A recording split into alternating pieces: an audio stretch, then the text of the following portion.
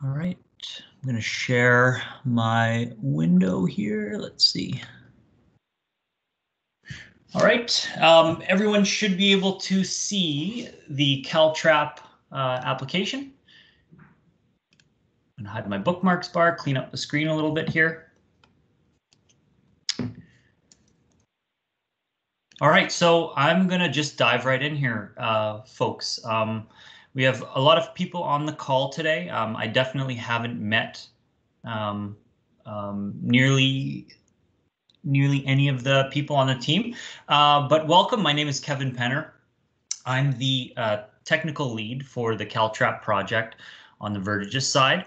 What we've been able to do here is build off of the current application, which is comprised of two components. So we have the county administrator side, and then we have the per county trapper and inspecting application that is used on iPads.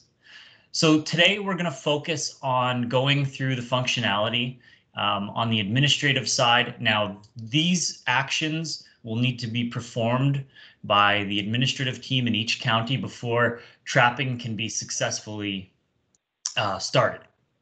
So this is a prerequisite before the programs can begin in the field.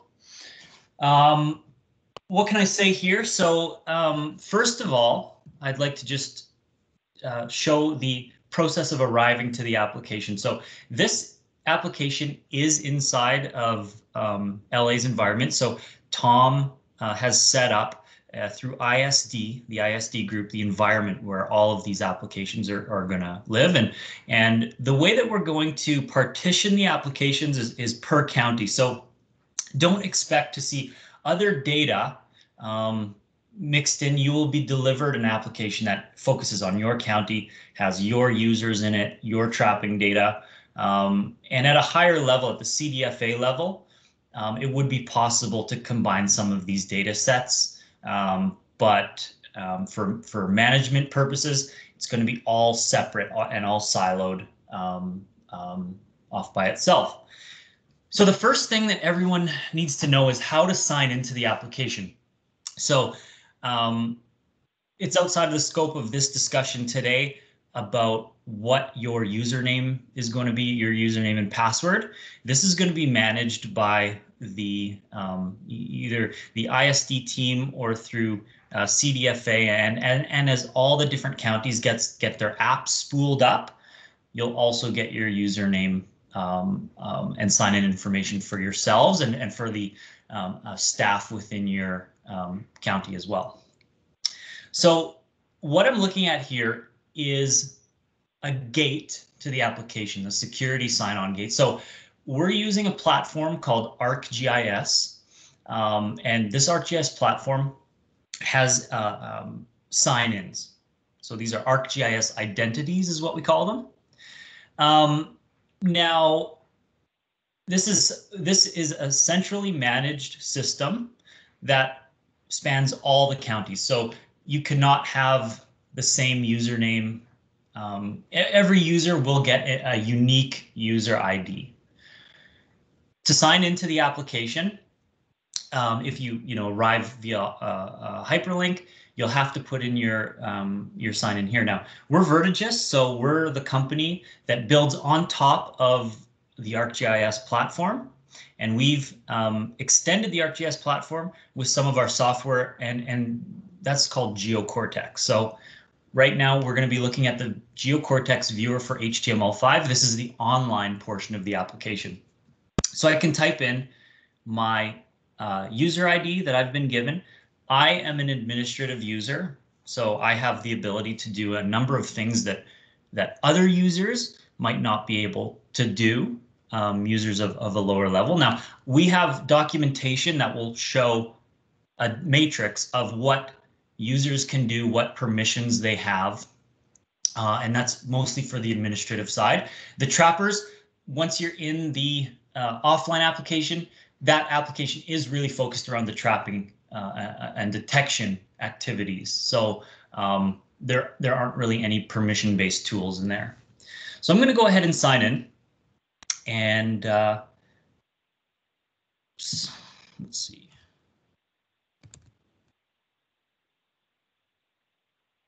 going to go ahead and sign in, and we're greeted with a splash screen while the application loads. The application itself is going to look the same for everyone, except the one difference is going to be the actual content of the map. So I want to just go through and talk about the basic components of this application first, and what kind of tools and methodologies we've built and used to meet the requirements that were put forward by the LA group and CDFA. So on the map itself, we're going to show your county at a zoomed out level so you can kind of get an overview of everything. The red outlines that we see here are station boundaries. So station is a very important concept.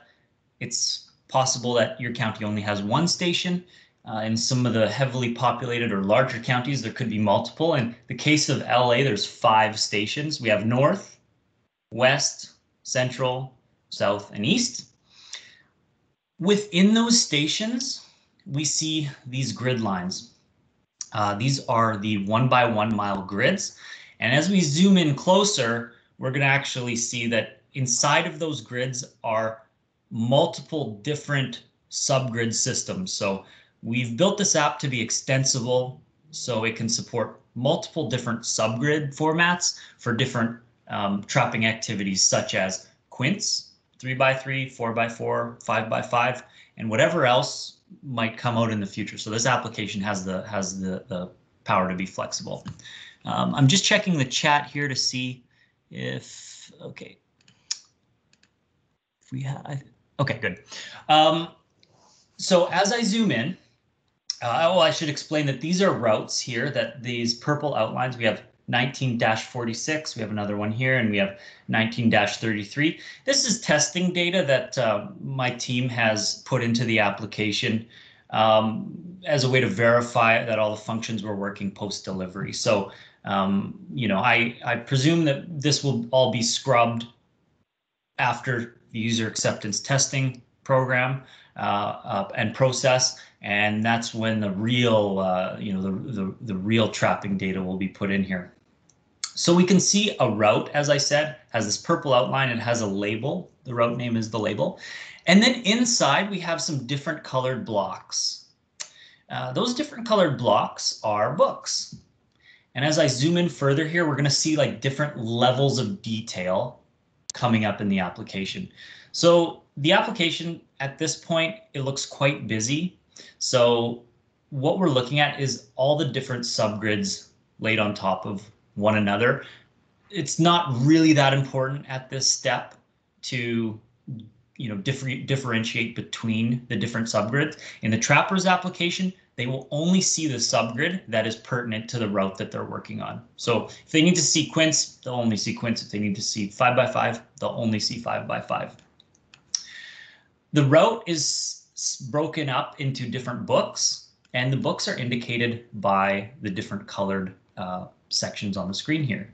So this is configurable, and you know, we're expecting through the UAT process that some of these things are going to be tweaked, and maybe the colors is something that gets tweaked. So I know that these two colors here are quite similar, and we want to make sure that you know, individuals who maybe can't discern between the different colors so well, we can find a nice mix for the different books. So a route is a very important concept. Preet, now, is there trapping data in 19-33? I'm going to zoom in a little bit here and see. There wouldn't be in 1933. Okay, which one has trapping data? There's one in the north. Okay. Sorry, I'm getting a bit of feedback. Okay. I'm going to go find a route that has some trapping data, and we're going to zoom in further on the map, and we're going to just see some additional information. And I want to just explain the map first and give everyone an overview of, you know, what they're seeing, because the map is such an important tool in this application. So 43 will have it. Okay, so here we can see, I think this might be 2 routes. This might be 2 routes here side by side. All right.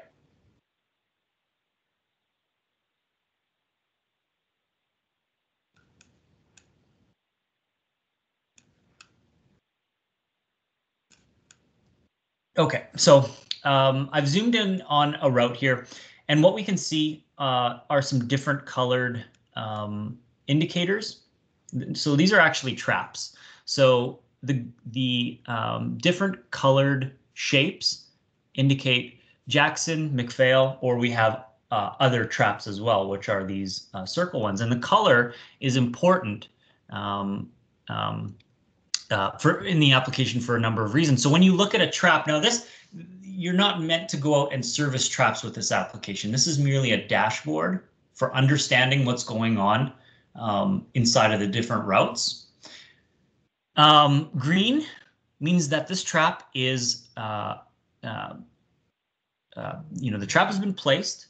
The trap is collecting pests, and it does not need service, and it has not been skipped. So the inspector, for whatever purpose, has not had to skip this trap.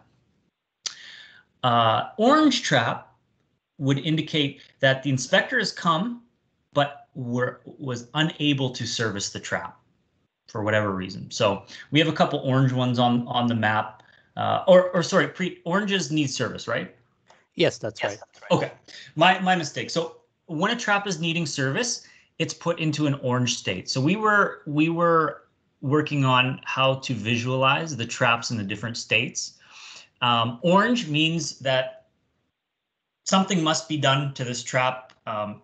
One of its validation flags has been triggered, and the inspector will be able to go out and perform those activities based on the state of the trap. Red, which I'm not sure if we have any red, means that the inspector was unable to service the trap.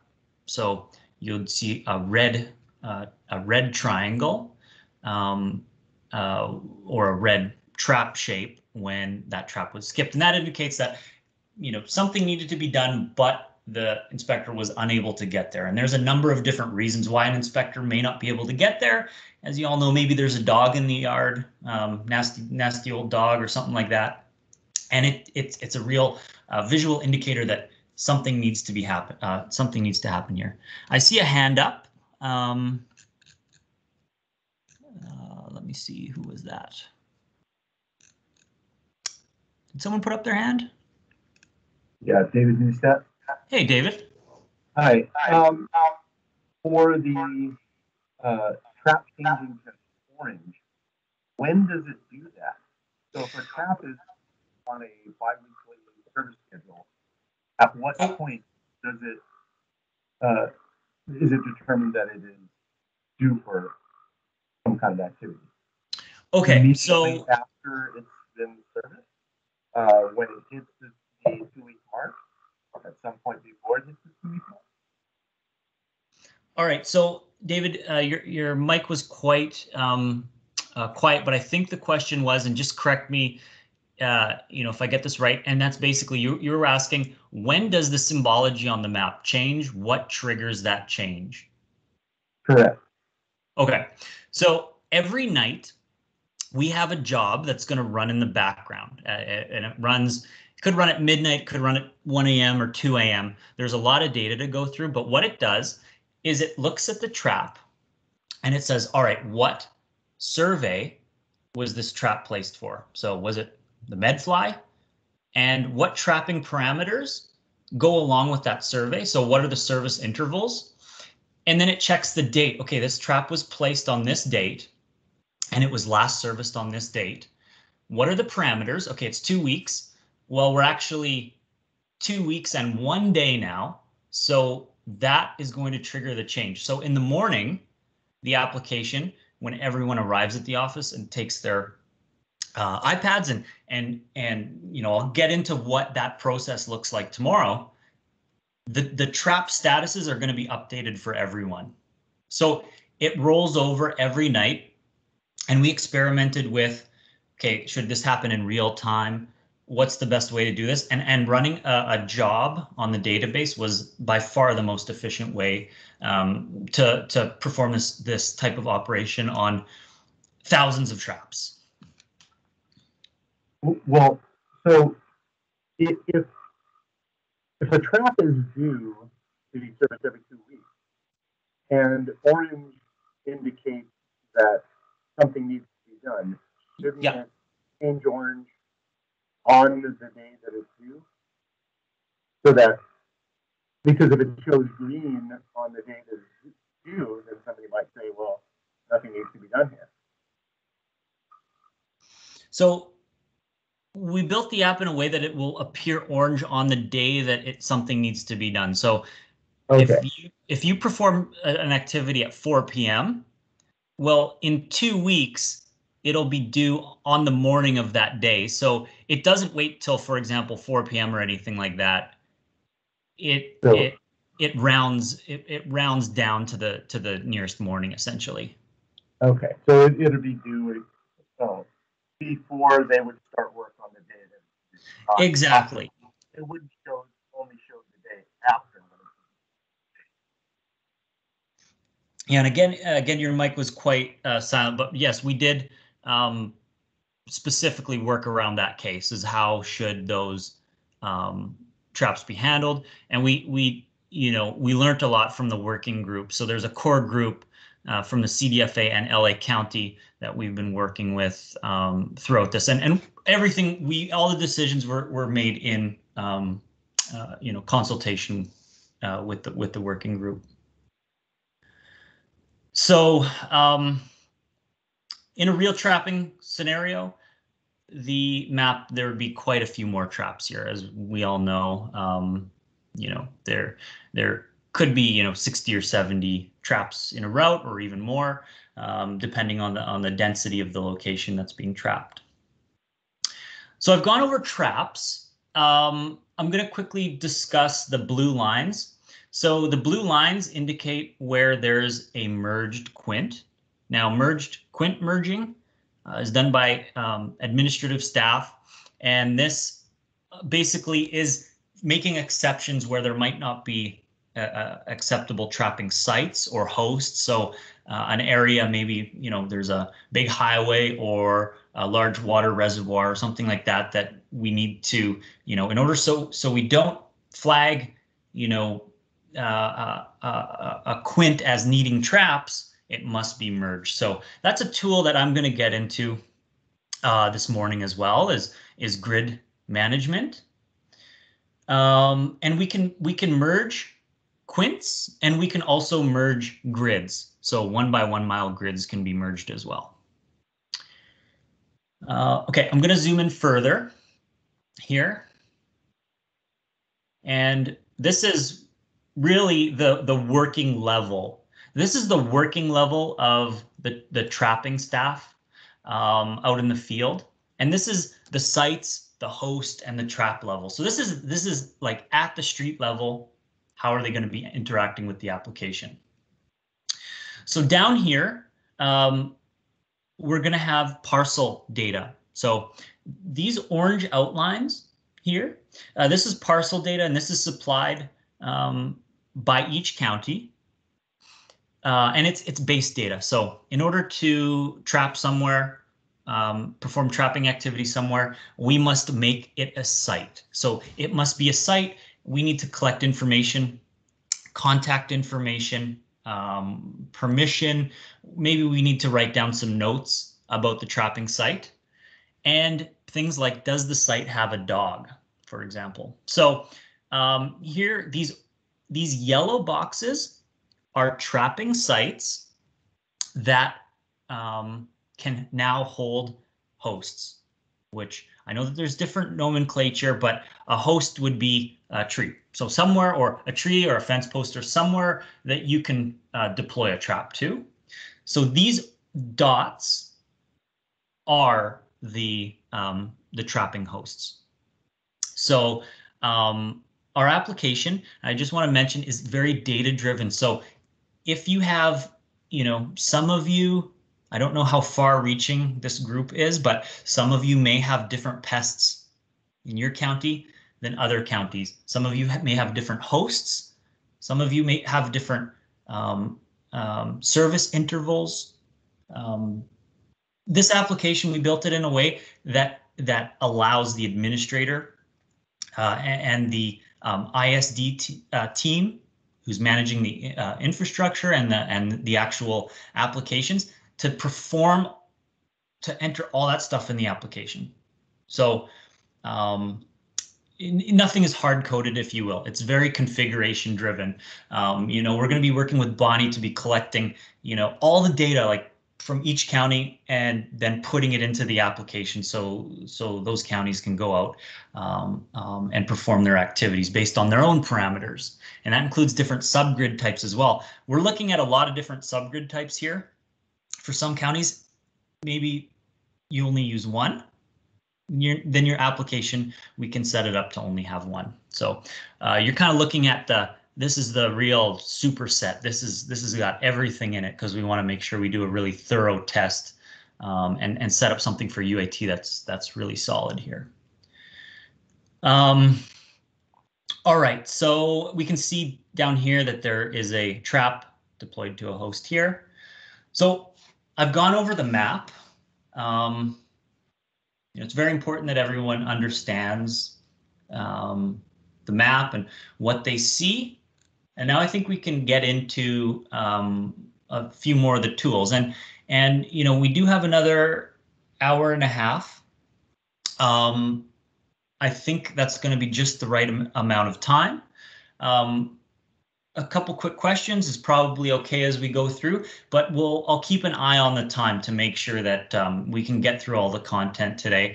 And you know, we can gladly have a follow-up session for questions, clarifications, and anything like that. And I'll work with most likely Bonnie on setting that up.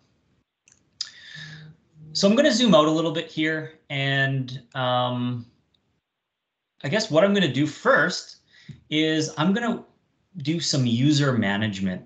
So having users in the application and having users set up in an accurate fashion is kind of one of the ground pieces here. You know, we need to have users that are going to use the application. That includes administrative users. That includes inspectors, trappers, supervisors, all these different types of users. And for that, so our application has a couple different regions. We've got the map, of course. We also have the toolbar up top. So there's a few different tabs. We've got the survey tab, and this is for doing things related to setting up surveys and routes. We've got an assignment tab, which is like assigning and managing vehicles, assigning routes, managing users. We've got navigation, which is mostly map centric tools, and we've got some reporting as well. So on the assignment tab, we can click on manage users, and what we're going to get here is a control panel of different user-based tools. So depending on what type of user you are, you will see some different options here. So administrative users will have the add user capability. So there's two ways that new users can be created. If I'm an administrator, I can come in and add a user by default. If a user visits the application and they're a new user, there's going to be a form that shows up on their first visit, and it says identify yourself. Who are you? Type some information about yourself. And then supervisors and administrative users can then go in and approve that user who's new coming into the application. So you can review all the details about the user, you can make edits to them, and then you can approve them and grant them access to the application. So that could be really handy. For example, I'm a supervisor or an administrator at a Napa County, for example, and someone from the CDFA visits my application and they request access. So they request to join and they can put in some details about themselves and then they come in. So everyone will manage their own pool of users and for those people who can access their county's applications. I'm going to go ahead and just, yeah. This is Bonnie, just a quick question. Yeah. Under what conditions would that form appear for a new user to submit a request? Is it automatic at the first time they navigate there? Yeah, so the first time they navigate to the application, Preet, would you be able to set up a quick case for that so I can demonstrate that? Yes, we do have credentials for a user who's not registered. I can Oh. pass that on to you. Okay, that's terrific. If you tell me which user it is on my OneNote, Okay. I can. So you can use Max's user. Oh, okay. All right, so what I'll do, Bonnie, this is a great time to actually demonstrate that. So, Thank you. for example,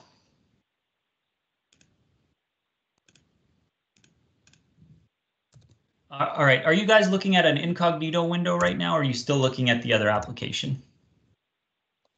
We still see CalTrap. Okay, I'm just putting in another username and password here on my other screen, and then I'll flip the view over so we can see what a new user accessing the application for the first time will look like. All right, bear with me for a moment here, please.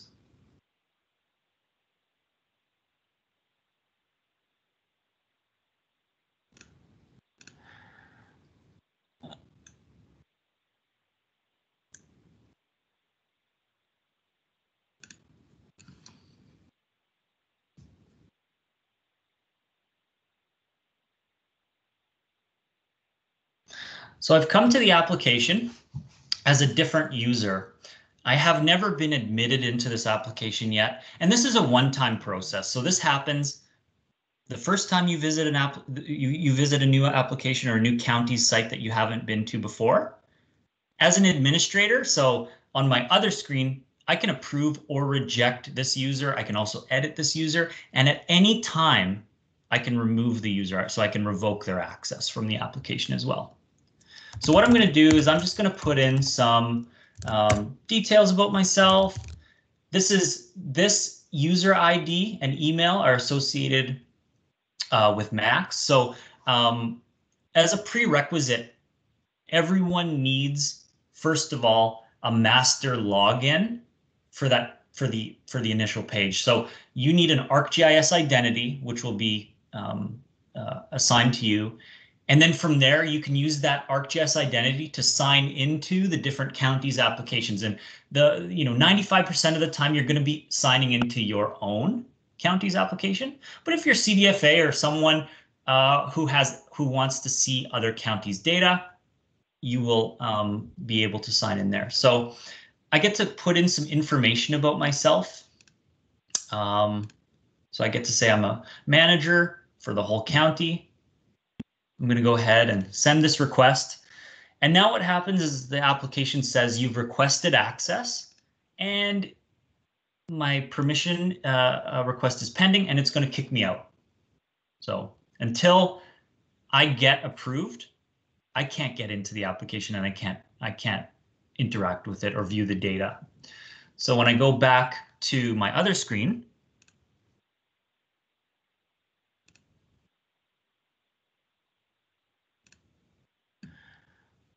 okay, so I go back to my other screen. You can see here, right? I can now use my approved permissions tool and I can see the user who has requested access to my application. So I can open this up. I cannot change the user ID or the email. These come from that master login, that master ArcGIS username password that you have. And I can say, well, this isn't Kevin Penner. This is Max. And this is the proper employee ID, and I can change some other details here and then admit them into the application. So I can approve, and now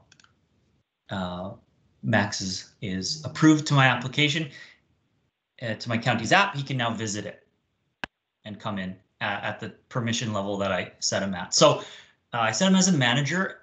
We will, as part of the documentation, be giving a matrix, as I said earlier, of what the different users can do. And a lot of the big ones come down to who can add and revoke users, and then also who can do tasks like assigning routes, managing vehicles, and things like that. Those are supervisor level things. Of course, managers can do everything and administrators can do everything as well. So there's a bit of user hierarchy. As an admin supervisor, I can also come in here and start typing in IDs. So I can say, okay, I know that Bonnie wants access to my application. So instead of having Bonnie visit the application and do a permissions request herself, I can go in and do this basically, you know, with a free form field here. Now, these user IDs, so this is generated using an autocomplete. You'll start typing the user's name, and then you'll see it. You have to select it. This is that master login ID. You can't, for example, you know, change anything in here. It won't save. It will reject that edit. It will say there's no user in the master system that matches that format. You have to match the format exactly. You can go through here and fill out the information. You can modify users. So, for example, we need to move an inspector from one station to another. We need to elevate someone to a supervisor. Hey, congratulations, you got a promotion. You can come into the Manage Users tool, and we know that there's going to be a lot of users for some of the counties. There is a there is a filter tool here, so you can come in. You're going to see the users for your county, and you can start typing, and then you can say, okay, here's Max. I want to change some information about Max. You know, you have the freedom to do that here as well. So, you know, promoting individuals or moving individuals around is a typical kind of use case for that tool. There's the remove user tool. So this user no longer has access, should no longer have access to the application. You can come in and complete that operation this way. Alternatively, if someone leaves the organization, that user can be deleted from the master log. Their ArcGIS identity can just be deleted, and that's a system administrative task.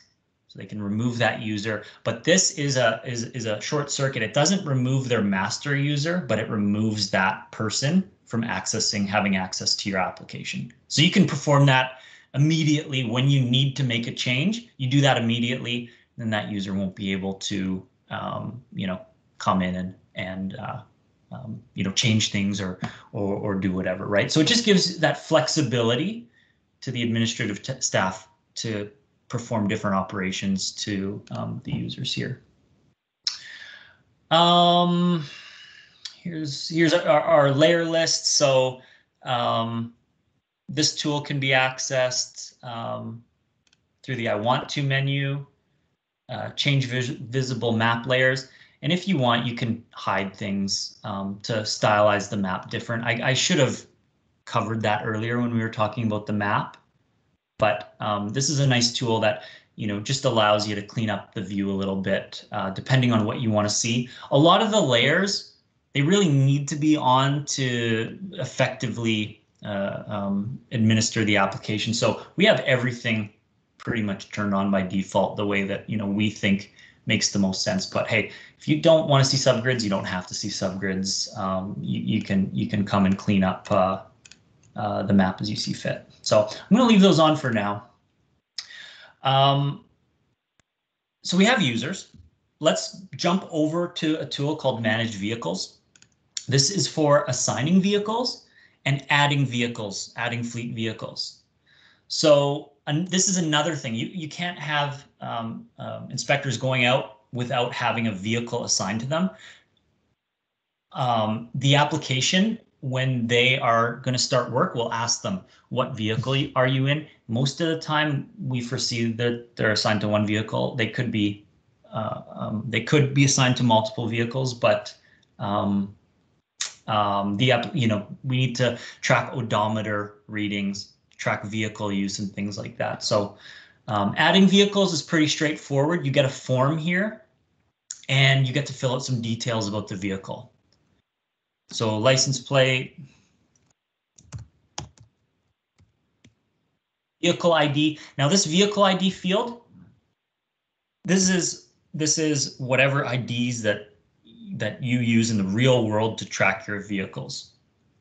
We have some make, model, year information, as well as starting odometer. So this will be kind of like a one-time setup and then ongoing maintenance to maintain your vehicle fleet in the application.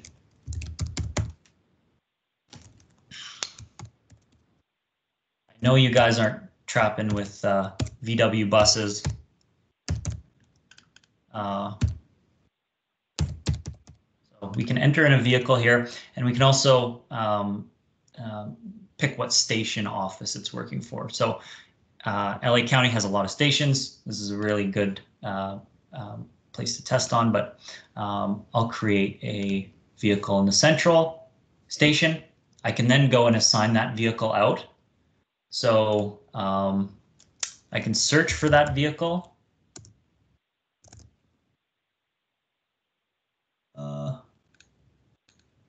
We have a lot of vehicles.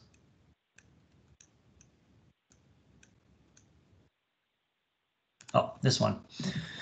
And then what I can do is in here, again, when I assign a vehicle, I can search for a user and I can assign a vehicle to that user.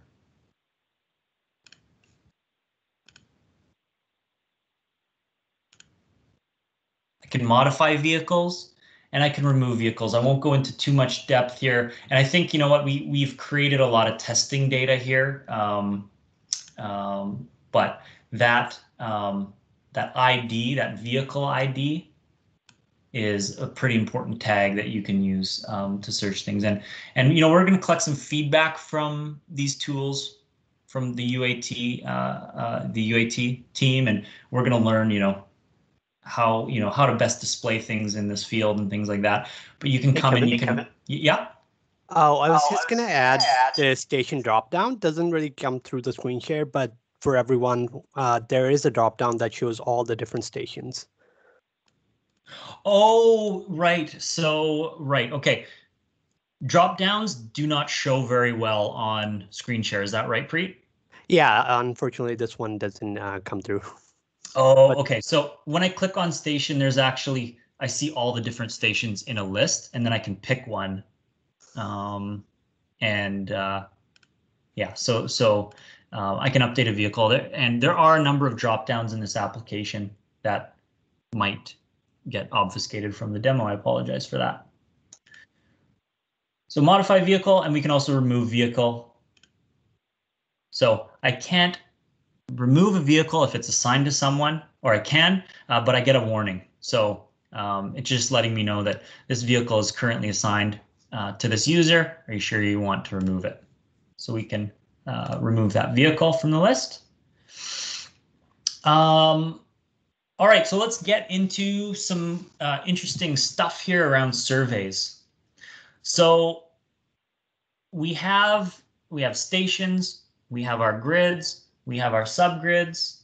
You know, I might go to that change visible map layers and just turn off the subgrids layer. That's quite a noisy layer to look at. So this is a little bit easier to see here, and I'm gonna create a route down in the east. I'll do west. I'll do this neighborhood here. So we're going to go to the surveys tab on the toolbar. We see a whole different array of tools. So creating a survey, this is where we are entering in the detection parameters for a specific pest. So I'm going to click create survey, pardon me. And what I have here is a drop down that you can't see, but I can pick I can create a survey for the whole county, a station, or I can create a survey for individual grids. I'm going to create a survey for a station, and depending on your user, what level of user you are, and what station you're assigned to, some users, for example, if I'm a supervisor in the West, I can only create surveys for the West. Is that true? That is right. Okay, so this is a mechanism with a user management that just keeps, users to their own working areas. Now, if I have to do something whole county, you're going to need an administrator to set up those surveys for the whole county. So a supervisor for the West Field Office, for example, would not be able to do that. You need someone with whole county permissions to do that. And I guess that could actually be a supervisor who has permission to countywide. Is that right? Yeah, we can mix and match between different roles and stations. Right. Okay. So I've set up this as an administrative user, so I pretty much have the sledgehammer of power. I can do whatever I want here, and I get to select my station. So there's this button here. After I do the drop down, the application will respond in different ways. So if I have the option to pick whole county, then the whole county is turned yellow. If I click the station from the drop down, then I can click on just one station. I can clear that. I could select a new one if I want. And if I do the grid option, I can select individual grids. Now, I don't know if this scenario is commonly used. I could see this being more of a delimitation type method to create a survey. But full delimitation feature, that's for the next phase, but this is kind of like a gateway to some of that behavior here. So as I said, I want to pick station, and I'm going to hit the next button. And now what I get to do is add, or I'm going to create a survey, but it needs to be part of a survey set or a survey group. Now, this is an interesting concept.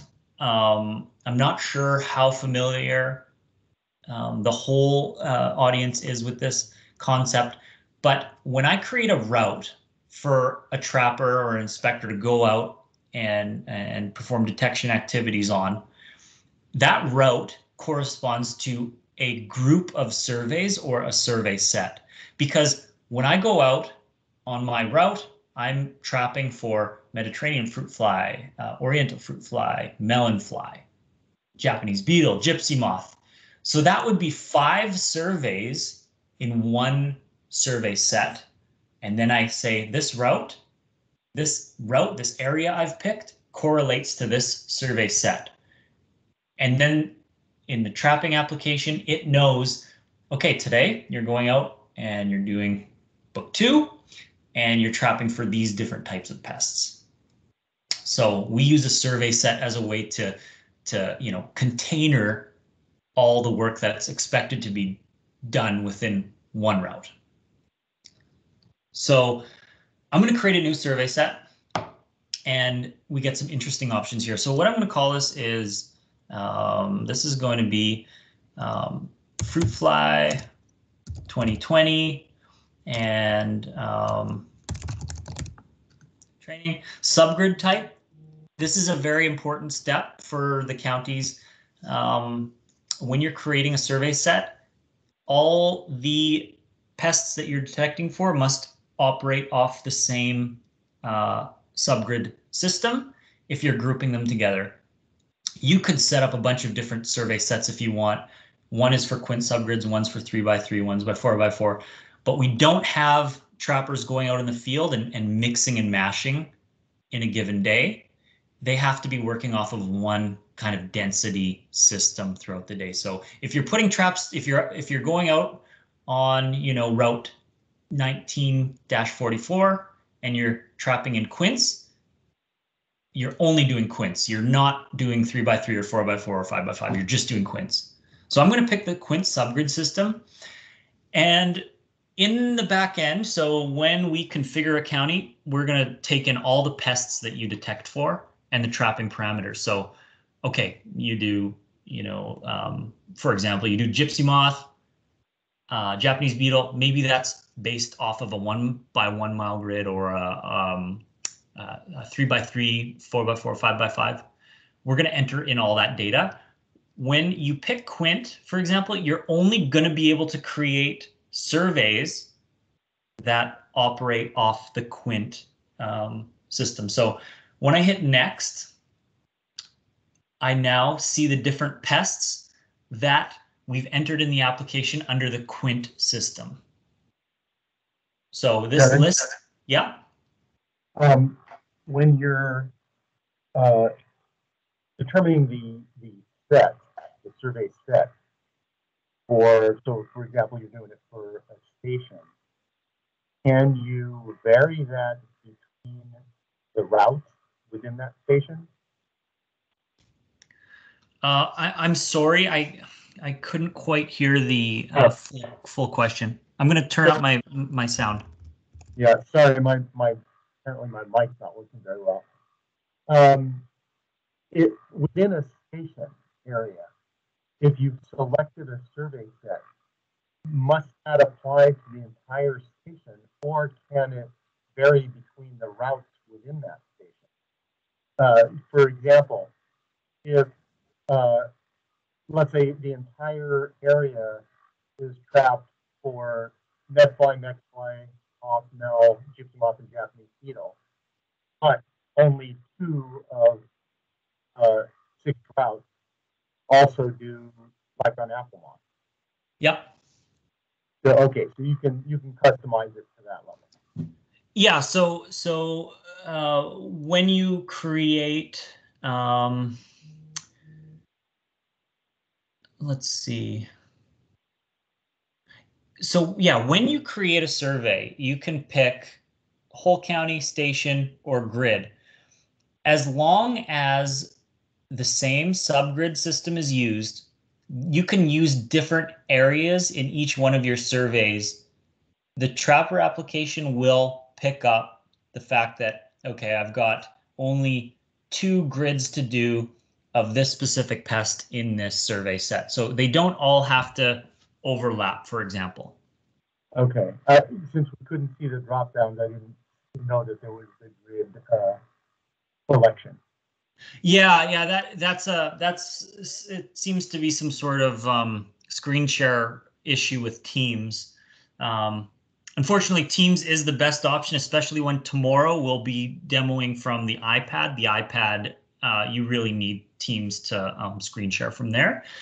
Hopefully, we won't have that issue on the iPad. I'm hoping it's a Windows only thing. But yes, you're right. So I'm creating a survey right now, and I'm going to fill out some parameters here. I'm going to do the Mediterranean fruit fly, and I'm going to enter a survey name.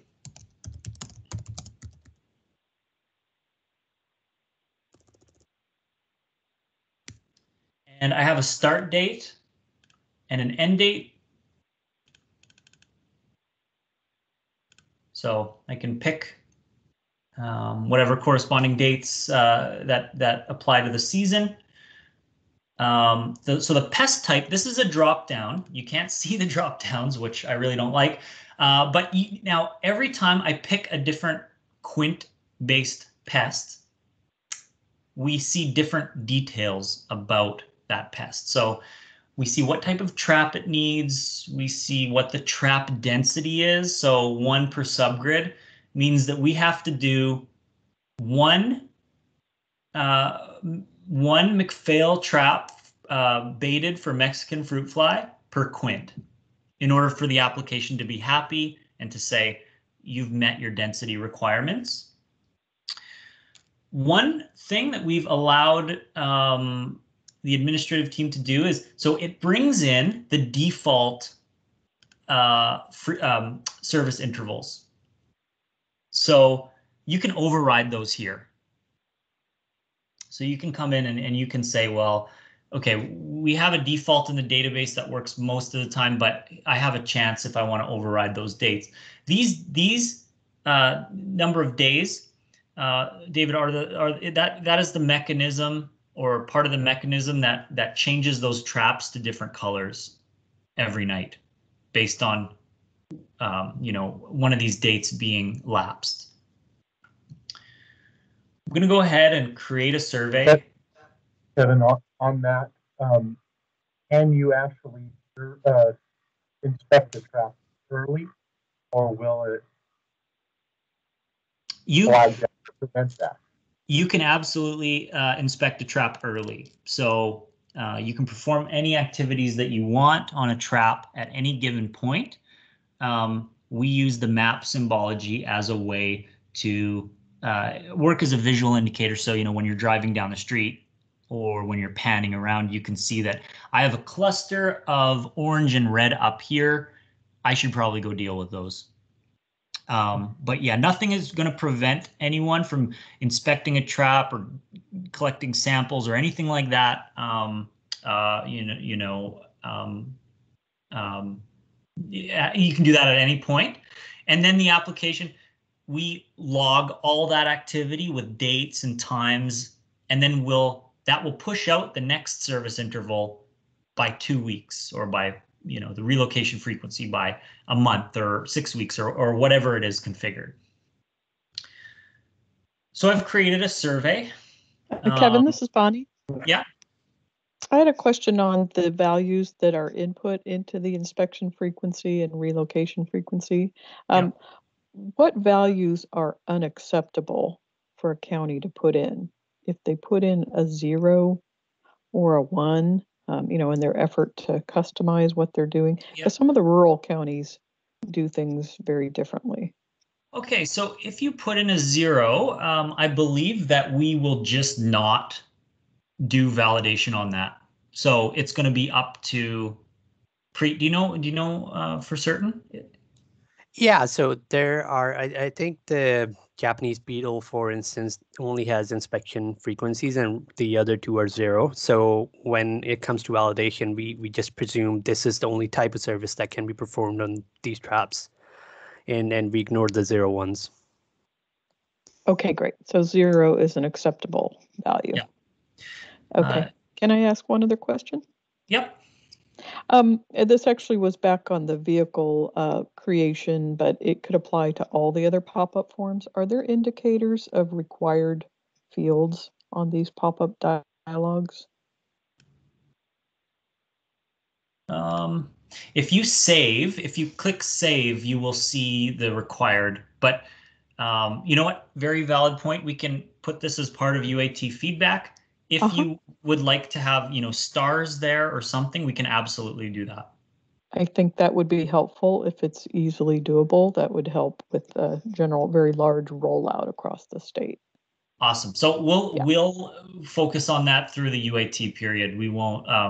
So we'll pick up that conversation with you after. Okay, Bonnie? You bet. Thank you. Okay, you're welcome. Right, where was I? So we have a survey created. So I can add, a bunch of different surveys to that survey set. What I would like to do now is create a route for that survey set. So this is a fantastic tool that's going to be like the heart and soul of some of this trapping stuff is creating routes itself, and it's a fun tool to use. You get to do some color code clicking, and it looks quite nice. So I'm working in the west station, and I'd like to create a route. So I'm gonna create a route, and I know that there are certain different naming conventions. This one, 19 is, I believe, LA County's county number, and we'll just call this route 76. I'm gonna pick what station this route is in. So it's in the south state, it's in the west station. And then I get to pick the survey set. So the survey set is what we just created in the last step, and that's going to be an aggregate of different pests that we're going to be detecting for. So I did fruit fly 2020 training. I'm going to pick that. And now what we get to do is we get to create the route by using books. What we see here is we see this panel of different colors. I understand that some counties only use 4 books, some use different number of books. So this is something that's configurable, you know, and essentially it will just hide book 5, or if you only use 3 books, it'll hide book 4 and 5. But you use this tool to digitize what the routes currently are within your county. So you can click book 1, and so I have, you know, I've clicked on book 1 here where my mouse is, and then I click within different grids. And this adds a 1 by 1 mile grid to the route. So I'm happy with book 1. I can go ahead and work my way through digitizing the route by using this book selector tool.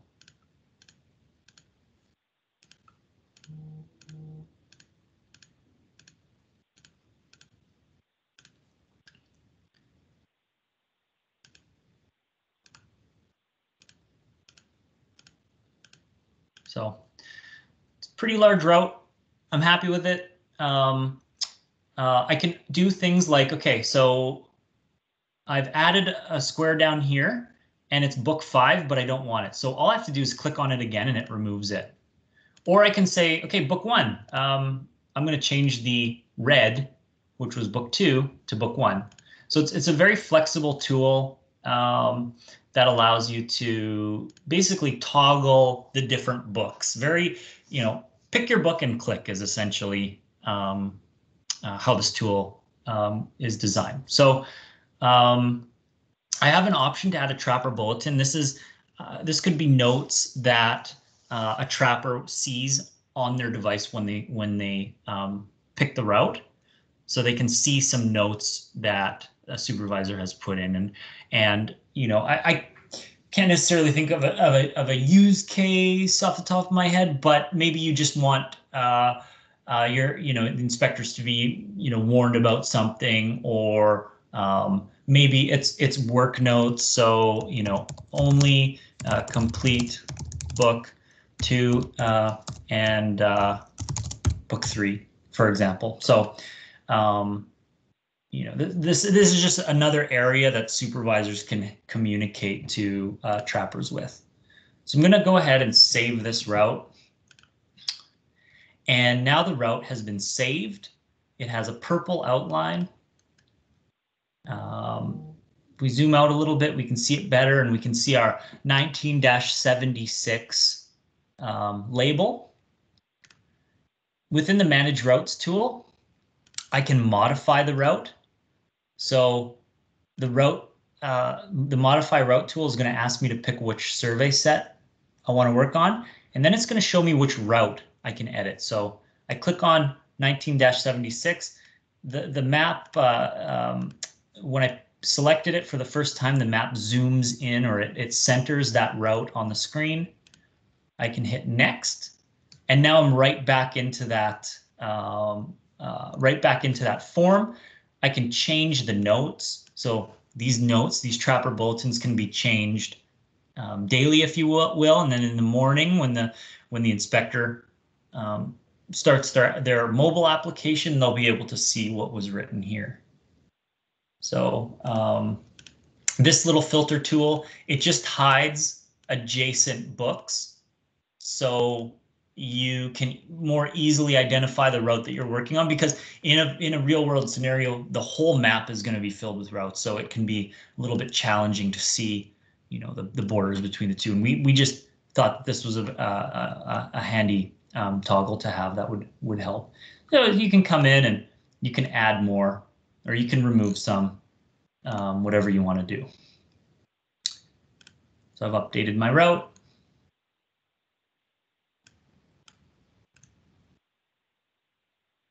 And it's saved. We can deactivate routes. So again, we're going to pick which route we want to deactivate by going through the survey set.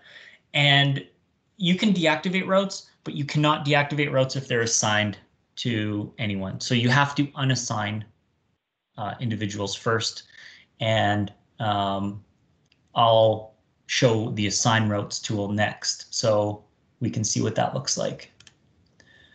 So I'm going to skip over a few of these tools. We'll come back and take a look at these. I'm going to go to the assignment tab here, and I'm going to click on the assign route tool. So I want to assign my 19-76 route. Of course, many of you will have tons of routes in here. So we have a nice filter tool that you can use. You can just click on the one you want. And this will allow you to assign a route to one or more individuals. So I can come in and say this route is going to be worked on by 2 people. Maybe you have a rover that's coming in to help for the day, and the rover, maybe you put a trapper bulletin in there that says, you know, I would like the rover to start on book 4 and work backwards towards book 3, where Bonnie will be completing, trapping. And once Max is there, you know, call it a day. So you can assign to multiple users like this, and you simply hit save. And our route assignment has updated successfully. And here we can see the 2 different individuals who have been assigned to work on that route. So the assign route tool, it's just a one-click tool that opens up. It shows you your county. Stations, because I'm an admin, I can manage the routes for the whole county. Some users may only see their specific station depending on what permissions you've set up. So there are like multiple different layers of permission built into this application. So for example, if something doesn't seem right, you want to verify that your user has the proper station permissions assigned to them. If you're someone who should be operating within the whole county, make sure that your user hasn't been set up with 1 station, for example.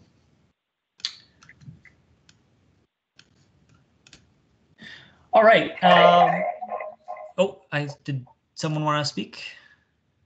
Yeah, I had a question. Will this work with for if you have like a delimitation? Because that has 2 different types of, you know, the core would be a subgrid, and then the buffers would be pointed. So, so Dan, your question was, will this work with delimitation? Yeah. So we have, Bonnie, did you want to answer that one?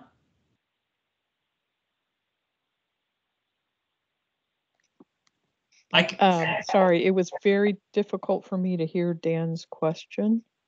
Oh, it was basically just, will this work with delimitation? And I touched on it earlier, but the delimitation use cases aren't part of the initial scope of the initial rollout. So, you know, we could consider this the phase 1 rollout. Delimitation specific tools and use cases are planning to be added to the application. Okay. Right. And my other question was, if you have state and county entities trapping in the county, would the state have a different station? Is that how that gets broken up, or?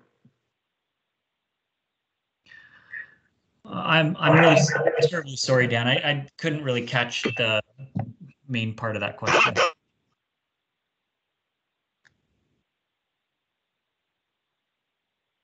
I would be happy to. So I break that up by station. I think Dan's question is about counties and state programs trapping in the same area. Is that right, Dan? Yes. That's correct. Yeah, so if the county is split into different grids that the county handles versus the state, that will be possible.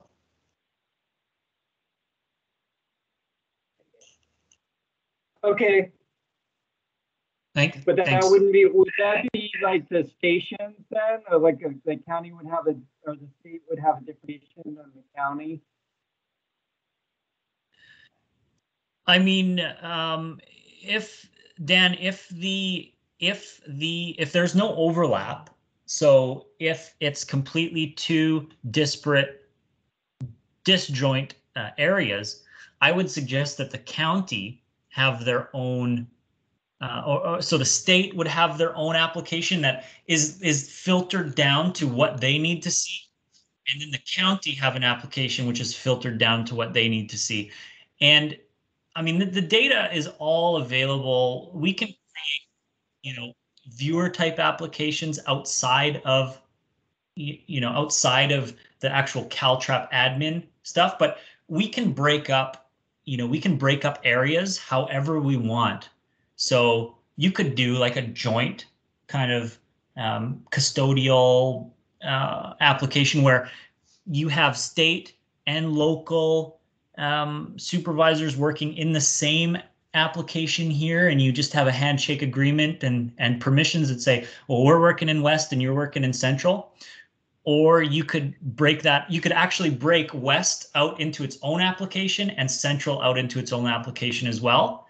And from a management perspective, maybe that's better too. So there's a lot of flexibility with the different ways that this could be set up for a situation like that. Okay, cool. That makes sense. Awesome. I'm gonna move along to some of the Kevin, yes. Before you move along, Yeah.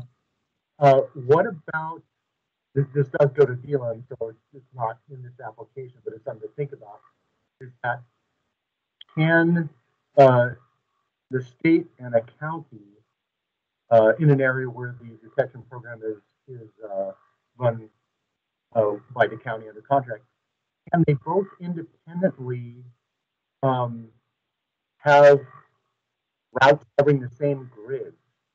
Because if you had a DLM for a particular pest, the state's going to come in, operate that DLM, and the grids may be under a different subgrid system than the county's operating the detection program in those same grids, because the county's not giving up those grids entire to the state during the DLM, just the trap for the relevant pests that the DLM is for. Yeah, I go ahead. Oh, I was just going to say, and if we're both using the same program and you can't use it in two different ways, simultaneously, that would be an issue. Yeah, so that use case should be supported. Now, when it comes to delimitation, as I said, we don't have any delimitation specific use cases covered in the application. You might be able to shoehorn some delimitation in, but I know that the different buffers, the different densities, the kind of spiraling out densities are not really supported, and it's not meant to be supported at this stage. But you could absolutely have two different surveys operating on top of each other with two different routes, and each of those uses a different grid system. That is supported right now. So I think we're most of the way there. It might just be having that specific delimitation use case covered that would fully satisfy what you just said there. Okay, yeah, just to be in mind as the next phase gets developed. Absolutely, yeah. So next we have the Manage Grids tool. Now, Manage Grids allows us to merge 1 by 1 mile grids together and this will affect pests that are being trapped off those 1 by 1 mile grids. So I'm going to go ahead and merge grids using the Merge Grid tool, and I can select a grid. It's going to zoom me in, and I can basically just keep selecting grids as I want to merge them together and hit save. So this is one. This is another thing that trapping staff will need to digitize in anywhere that they have merged grids. We see a blue outline here. So, you know, I do know that the map is quite busy. So let's see. I was just going to try to clean it up a little bit to see if we could see that a bit better. Unfortunately, we get what we get here. We might look at thickening up some lines if through UAT it's hard to see this, but this is part of the digitization process. We have a tool that can modify the merged grid. So if I want to add some more grids to it or remove grids, and I can also unmerge a grid entirely. So here's the merged grid. I can go ahead and break that apart. And it essentially removes it, putting those grids back to normal. I have the same option with subgrids. Now, we only have the ability right now to merge quints. This was something that was discussed with the working group. I can go ahead. So when I launch this tool, you'll see that we have many different subgrid systems visible. What we've tried to do in the application is when you want to deal with one type of grid, we're going to filter the map down. So right now we can only see that quint subgrid system in here. It's a bit easier to see here. It's this orange line. So I can go ahead and merge subgrids. So I'm going to pick a quint, and I can pick more quints to add, and I can save that like that. And then again, you can see that blue boundary, kind of easier to see when you're zoomed out, but that'll affect density whenever that grid is trapped on a quint or an insect requiring quint subgrid type. We have, I'm just checking the chat to make sure I haven't missed anyone. I think Dan you might have your hand raised from before. Let me know if you have another question. We can manage sites. So as I said earlier, the sites are, I'm going to turn off the subgrids here so we can see a little better. So sites are the parcels, and we're going to convert that to a trapping site by adding some information about it. So I'm going to zoom in on the map and find the parcel that I'm interested in. I can hit create single site, and I can, it says click select parcel button below, and then click on a parcel that will be used for the trapping site. So I'm going to make this one a trapping site here. I can see some hosts out front. So this is going to go ahead and select the parcel. It's going to bring in some parcel details about the parcel I clicked on. What's the AIN number? What's the address, city, zip code? So these are things that for your county, based on your base data sets, we may have to modify this tool just a little bit to work with different parcel data sets, but that's completely what we envision and how we envision integrating everyone's data. So site details. This is information about the site. By default, we put the address in here, but maybe you want to say, you know, this is Blockbuster.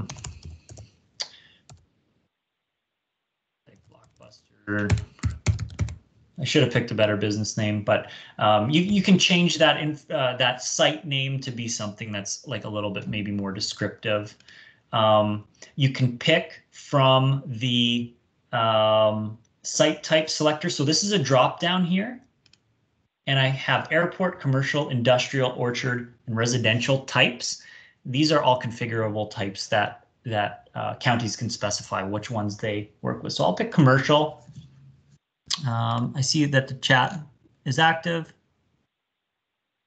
Can you merge quints from a okay.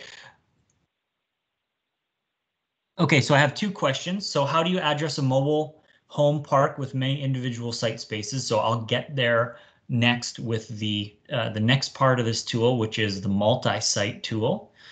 So that was from Nolan Nielsen, and Dana Richmond says or asks, can you merge quints from different grids? So you cannot. You must merge quints inside that are inside of 1 by 1 mile grid.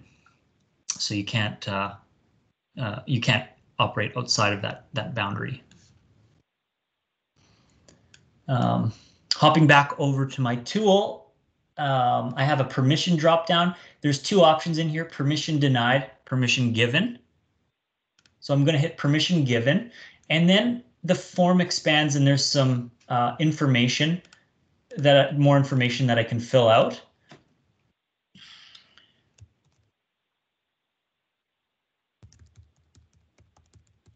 I can put in some details. I should also mention that this tool, this is a special tool because it's also available on the Trapper application. So, so this Trapper application, or the Trapper application, will get this tool as well. It looks identical. I mean, the way that iOS does it is a little bit different, but ultimately you're going to have inspectors out there that are creating sites. So we'll cover this tool tomorrow again in the mobile viewer. But works the same way, and both admins and inspectors have that tool. So is viable is an important checkbox. Viable basically means, is there an acceptable host on this site? So if it's non-viable, maybe the site, maybe there's a fire at the site and everything got destroyed, unfortunately, you can now mark that site as non-viable.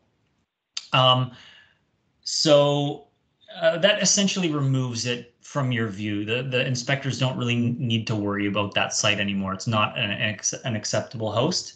There's a has dog indicator. This is a very important checkbox. If the inspector knows that there's a dog at the location, checking this box will add a visual indicator to the map. I can also add some notes. Access notes might be gate code is 5556. So this is a place for people to share details. Maybe it's a different inspector going there next time. They need to know that, okay, I got to go around the backyard. Here's the gate code. Here's some different information about that. So I'm going to go ahead and save. I see a question that came in from Chang. And can you reorganize site type list for residential first? So yeah, this is, you know, some great feedback we're collecting here. I think it would be best to pass some of this feedback on to Bonnie and her team. They're going to be managing all the UAT feedback and assessing ultimately and prioritizing different items. So please pass it on to Bonnie. Bonnie, is that okay? I guess we haven't really talked formally about the UAT process yet, but no problem. I'm taking screenshots here. Awesome. Awesome. So I've saved this site and we can see that there's a little dog icon here. So that is a special icon that appears as a visual cue that there's a dog, and the inspector should be careful. The next tool that, well, I'll go back into manage sites briefly here. And this is that site group tool I was talking about. I will go into that tool in a little bit here. I'm also just going to demonstrate the modify site tool. So I can click on a site. Whoops. I can initiate my tool, click on a site, and what we see here is we get the same form again. We can make some changes. Maybe there's new people living there and there's no more dog.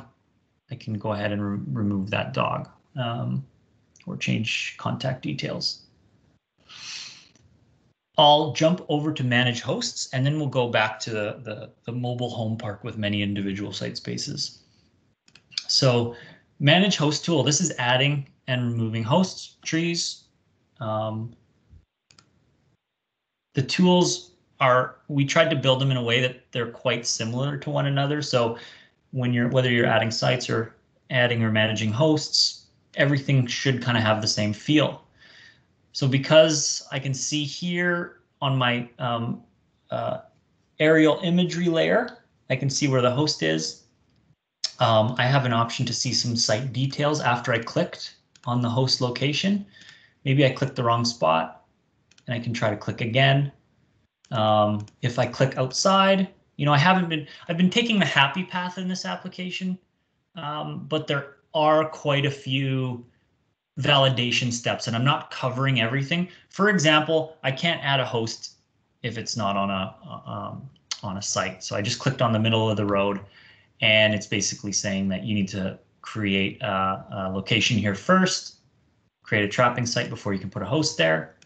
So I'm going to go ahead and digitize this tree. I have different categories. This is a drop down. This is all configurable from the county level as well. So here's a drop down of different tree categories. I see berries, common fruit trees, less common fruit trees, nut trees, ornamental, structure, and vegetables. I'm going to pick common fruit trees. And here's another drop down, a type that becomes enabled once you pick the category. So it's a nested selection. Here I can go in and I can pick, well, that is a cherry tree. I'm going to save this. New host successfully added. And now we can see a red dot where that cherry tree was, or where that cherry tree is. Earlier, I clicked on the map. So on different features, we've enabled the map click. So you can just click on things to learn about them. Again, during UAT, we can, you know, if any changes need to be made to the details about what's clicked on and what appears when you do that, we can make some changes there. Anna Maria, yes? David? Yes, it is. Notice the boundaries of that parcel, and then there appears to be a Canary Island palm tree right out to Parkway. Yep. If you click on that, that's not going to be associated with that property, is it? It's not. That's problematic. Okay, that's some good feedback. We use street trees for things a lot, you know, for gypsy moth traps, for lights on apple moth, you know, if we're doing palm label survey, and you know, generally we consider the parkway in front of a residence, you know, or a partial property to be part of that property.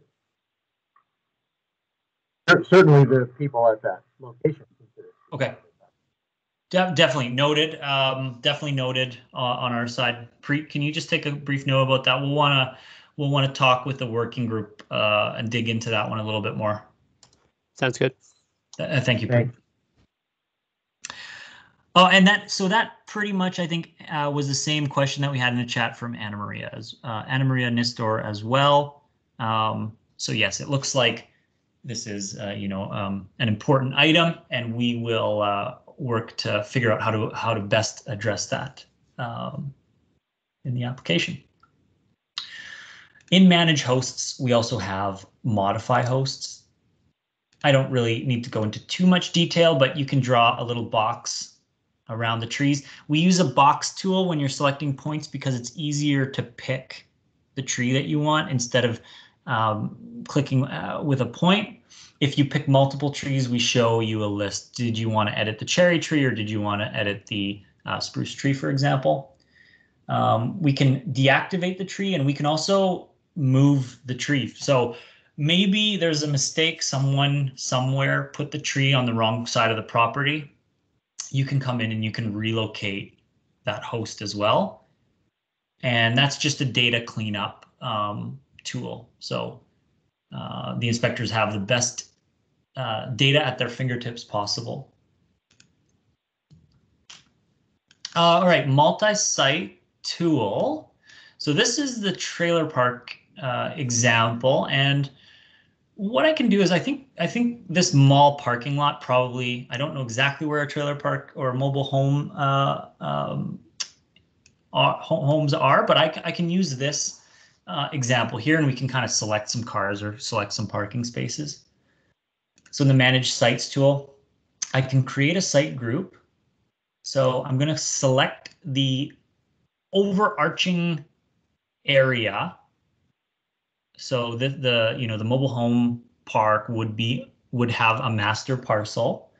I'm going to select that, and now I get to draw a site in using the site tool. So I can digitize in different sites within that parcel, and each one could potentially have different contact information. So this tool allows the application to work in a manner like that supports the use case of many different properties on one master property. There's minor differences. We have the site group. So the site group, I mean, you could call this like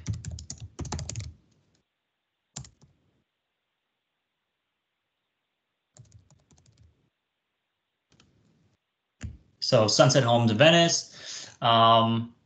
You can pick the site type. It's really the same form that the other one was, except for the site group. And then you can go ahead and I believe you can modify. I'm going to type in Sunset Homes of Venice. I can come in here and add in more, as many as I want. So that is that's how that is handled.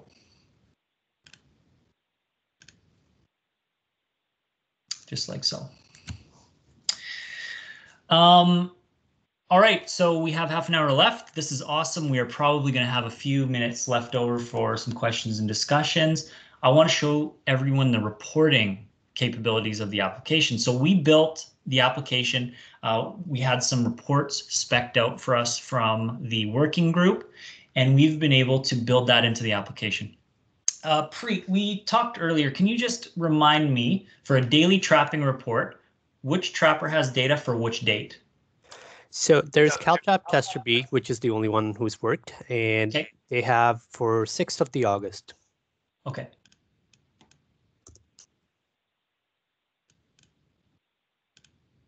Okay. August 6th, and I can pick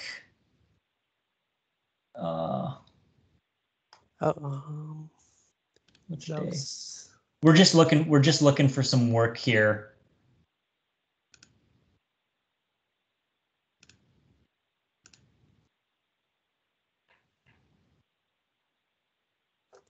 Let me check in the data quickly. Okay. Okay.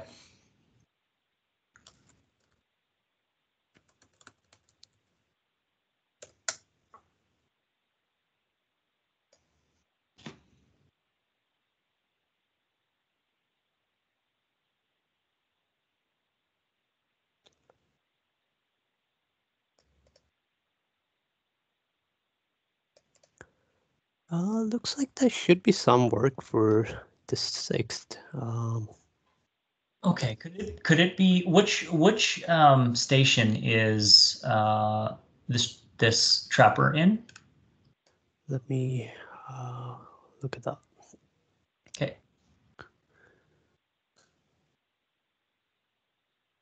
Okay, so this tester user is a field staff type, or sorry, manager for South. Oh, I see.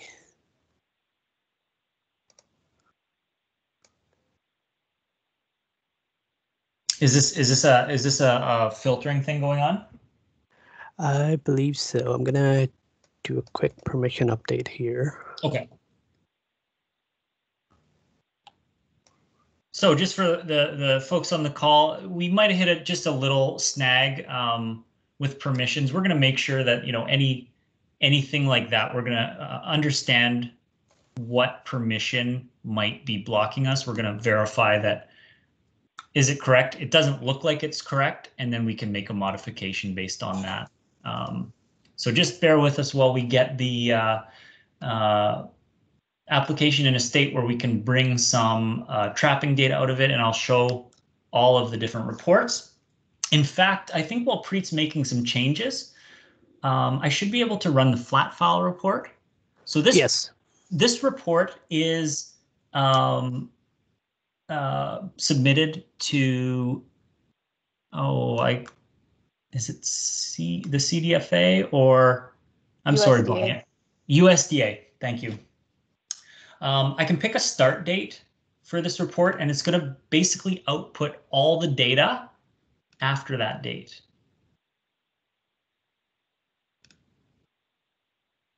Or let's see.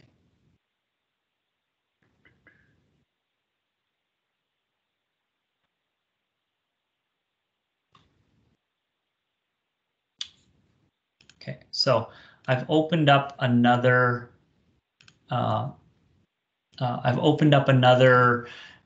Tab here. I'm going to share that. I'm going to share that tab. One moment. So we downloaded the flat file report, and this is a data dump of all the trapping activities that's happened since the date that I picked. So we were provided a format that we had to build and spec this report to.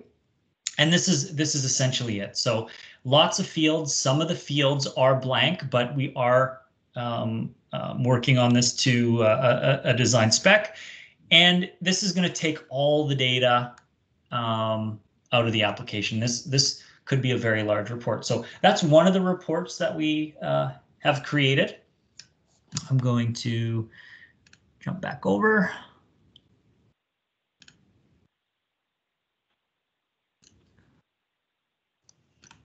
And all right, Preet, is it ready for me to try again? Yeah, let's try daily trapping for 6th of the August and CalTrap tester B. Okay. Okay, perfect. So yeah, we just potentially identified a little permissions issue that we'll get fixed up as soon as possible. So the daily trapping report is a report that essentially summarizes what someone has done for each day. This application has built-in filtering. So when we clicked on this before, we couldn't see any logs down below due to permissions. But now we can click on one, and we'll see what kind of report is generated for route 19-43. It's going to collect the 3 work logs, and it's going to build us a daily report. So here we have some details about what our B tester performed on that day, the different trap types that were in use, serviced, relocated, total. Again, we built this out to a spec that was provided to us. And yeah, so you'll have flexibility as a supervisor to go and pull reports and generate them on the fly. You saw how fast this data was generated. So everything's done on demand for reporting, and that's, we think you get the best information, you know, the most accurate information that way, instead of doing things and storing them in a database, in a summary table. I can do weekly trapping report as well. And for the weekly trapping report, I can pick a start date and an end date. So by default, it's going to go back a week, but you can configure these dates as you want. And again, I can pick which route I want, and I can generate the report. And this one's going to show a little bit less detail.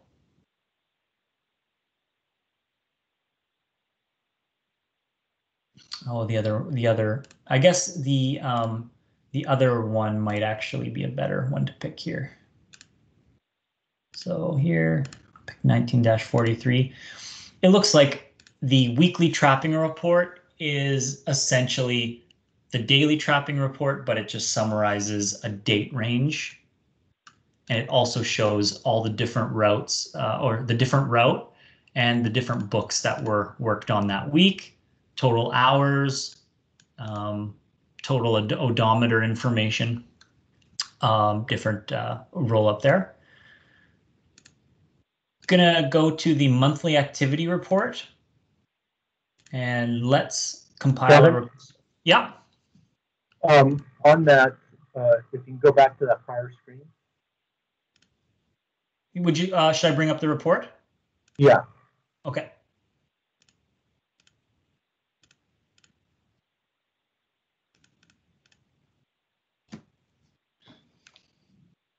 Since that's showing multiple days, what happens if somebody used more than one vehicle during that time frame? Preet, how does the report handle multiple vehicle scenario? Yeah, so we did bring it up when we were building it in our development sessions, and as a team, we all agreed on that to not include that vehicle information in that case. So there wouldn't be any odometer readings and vehicles or miles driven for that scenario if there are multiple vehicles used. So the assumption, if you didn't see that information filled in, that multiple vehicles. Could Preet? No, great point. That was that David? Yeah. Preet, would we be able to just put a note that says multiple vehicles used? Yeah, definitely can. Oh, okay. Just put a note down for that. I think that you know, with that note on the report would just help quite a bit with understanding the data. Yeah, that sounds good. Thank you. Thanks for that feedback. Sure. All right, back to the monthly report. Let's generate a report for August. Preet, can you remind me which station here I should pick? It should be in North. North, okay. So again, there's some drop downs here. We had month and station drop downs. I'm gonna go ahead and generate the report.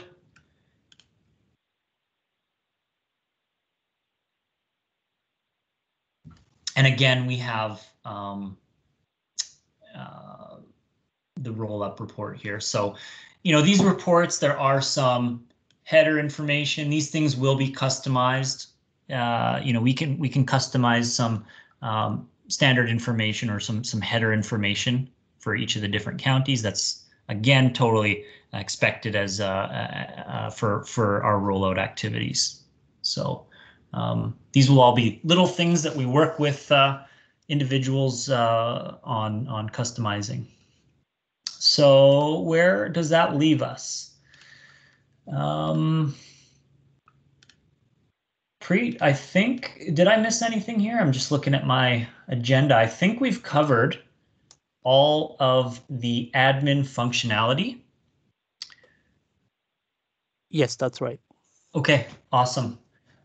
So we do have 20 minutes left. Are there any questions relating to any of the functionality that we saw here? I will be providing the recording to the working group and then it can be passed around. I'm going to just end the recording now. One moment.